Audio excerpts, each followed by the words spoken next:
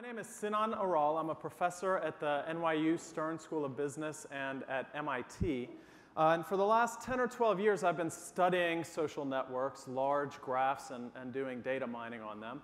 And in particular, I focus on how information moves through social networks and how behaviors spread in social networks. So the jargony terms for what I'm talking about are virality and word of mouth, how information is moving and what makes things go viral. And today I want to talk in particular about two things, which are social contagions in networks and causality, the importance of separating correlation from causation in estimates of word of mouth and social contagion in networks. And I want to start with the story of a particular tweet that was tweeted recently that's been getting a lot of attention.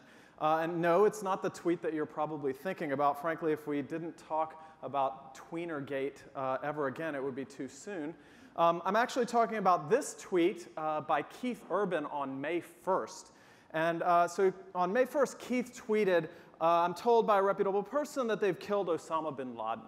And at the time that Keith tweeted this tweet, he wasn't the first person to be speculating about Osama bin Laden's death. And he wasn't particularly influential by any definition of influencer or influential that I've seen at any data mining conference or social networking conference. At the time that he tweeted this, he had about 300 followers. But after he tweeted this, it created a Twitter cascade that looked like this, okay? Of tweets and retweets and forwarding of his tweet. And so I study these types of networks, and these beautiful visualizations help us understand sort of how information and behavior are moving from person to person in a social network. And when people see this kind of a visualization, they immediately think to themselves, wow, you know, do my tweet cascades look like that too? And I can say with confidence that they don't. Your tweet cascades and mine look more like this. And we know now in data that approximately 99% of all cascades on Twitter have a depth less than 1. Okay? And that's not terrible news because there are about 1 billion tweets per week, so that's about 10 million tweets that are spreading. And so I study the process of how these types of information and behavior spread in these social networks. And it's not just about online behaviors, right? So if you think about it, our world is very social. And peer influence is a big part of how we make decisions in our lives. If you ever were a smoker, you might remember the first cool kid in school that sort of got you interested in smoking down by under the bleachers. And if you ever then quit smoking, you probably know someone in your life very close to you, either part of your family or a friend, that got you to quit smoking. And in fact, all of the decisions we make in our lives are subject to some form of peer influence and socialization. And so I study that process because I believe that if we can understand how behaviors spread in a social network and thus in a population, from person to person to person to person, that we could potentially promote behaviors like these: condom use, exercise, or financial responsibility. Ed Norton was just talking about charitable giving. Ed, if you want to collaborate with me on making charitable giving go viral, call me. It's not just about promoting these kinds of positive behaviors. I think that we can also contain negative behaviors like smoking or dirty needle sharing. And so I mine massive social networks. And because I'm at a business school, one of the obvious applications of this kind of scientific research is in understanding how our social environment drives our consumer demand, our purchasing decisions. And so Wired's cover in the UK not so long ago was about social commerce. And this was the headline: "Commerce Gets Social, How Your Networks Are Driving What You Buy."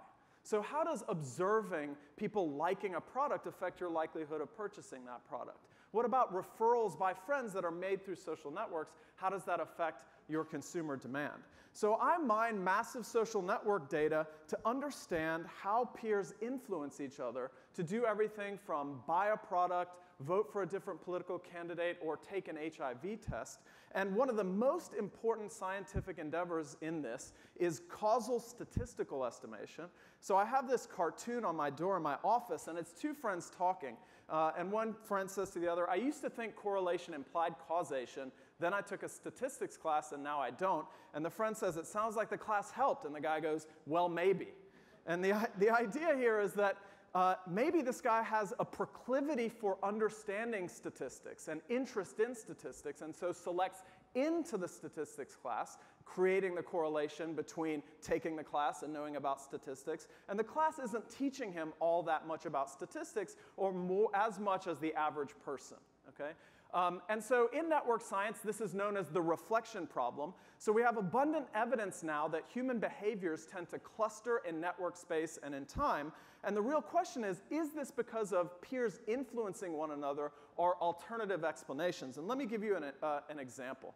So in 2007, Nicholas Christakis and James Fowler published this really good study in the New England Journal of Medicine about obesity being contagious. And what this study showed was that body mass index increases are correlated over time amongst friends. Okay? So you had pockets of obese people and pockets of skinny people, and this was picked up by the collective unconscious and the media, and you got these news stories like this one in the New York Times Magazine front page cover, "Are your friends making you fat?"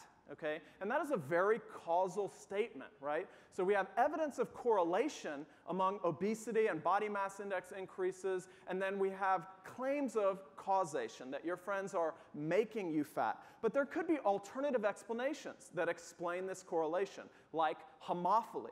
And what homophily means is very simple. Birds of a feather flock together. Okay? We tend to make friends with people who are like ourselves. And we know this now. There's abundant evidence on this. And so if we tend to make friends with people who are like ourselves, marathon runners might become friends with marathon runners. And those people who like the all-you-can-eat line at buffet at Denny's might become friends. And this would cause pockets of obesity and pockets of less obesity in the network. And this could also explain the correlation in obesity over time in a social network. And this is not new news. Okay? This was originally, this quote, "Birds of a feather flock together," was originally attributed to Robert Burton in the 1500s, but it's even older than that, because before Robert Burton, it was Aristotle who was saying that people love those who are like themselves, and before Aristotle, it was Plato who was saying similarity begets friendship. And just to prove to you that a long line of worthy scholars have made this argument, it was my mom who said, "Hanging out with a bad crowd will get you into trouble." And she wasn't too pleased when I told her that she might have gotten the causal structure of that sentence reversed. She wasn't really happy about that. So Slate ran an article which was titled "Everything is Contagious," which was ironically about the contagion amongst academics to publish contagion studies. So it's not just that obesity is contagious, but apparently happiness is contagious, and product adoption is contagious, and cooperation is contagious. And the one that I have the hardest time figuring out, loneliness is contagious. Not exactly sure how that works. But there could be alternative explanations besides causal peer influence for these results, like the reflection problem, or birds of a feather flock together, or confounding factors. So confounding factors are just that friends who are linked together in a social network tend to be exposed to the same external stimuli. Maybe they work together and the office has a promotion on health benefits, or maybe they live in the same neighborhood and a new all-you-can-eat buffet opens up down the street. So there are other explanations for these results. Now, the reason this is important is for two reasons. The causal structure of the underlying dynamic process of the spread of a behavior through a social network implies different diffusion properties for the behavior. Where is it going to go next? So who should we target if we're intending to promote or contain this behavior?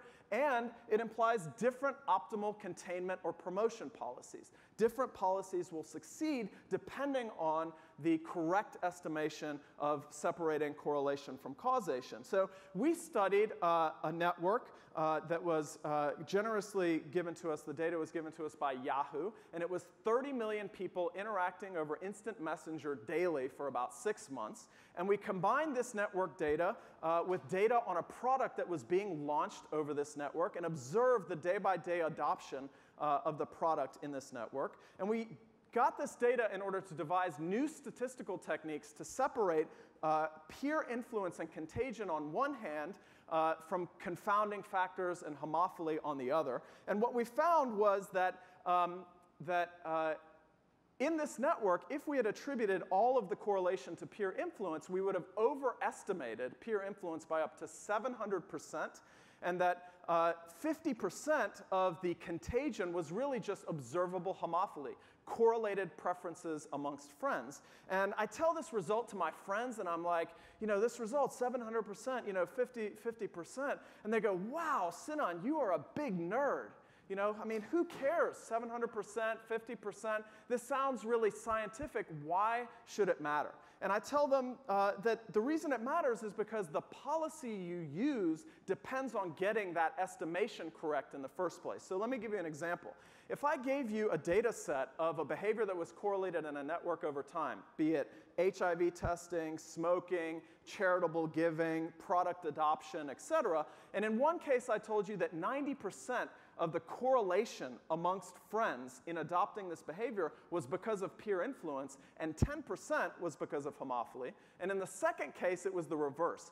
90% was because of homophily, and 10% was because of peer influence. In the first case, where peer influence ruled, you would want to adopt a peer-to-peer strategy. You would want to try to get people to bring their friends to the behavior by giving them incentives to do peer referrals, et cetera. In the second strategy, in the second case, you would just want to adopt a traditional strategy of market segmentation based on observable demographic characteristics, which themselves will be correlated amongst friends, and target people who are likely to adopt or not adopt the behavior.